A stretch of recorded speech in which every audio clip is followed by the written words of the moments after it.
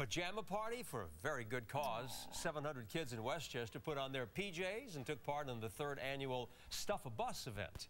They collected books and pajamas for children in need, and they stuffed them inside a yellow school bus. Nice. The event was a huge success, by the way. They collected almost 1,000 pairs of pajamas and more than 500 books. The number of people and kids who've wanted to help the children who might not have pajamas to wear to bed is outstanding. Way to go, and the event was part of the pajama program that began a decade ago. Since then, it has donated 500,000 pairs of PJs to kids in 42 states. Don't we love stories like that? We do. Very it makes positive. us feel so much better. You got to know that good stuff is happening. Positive.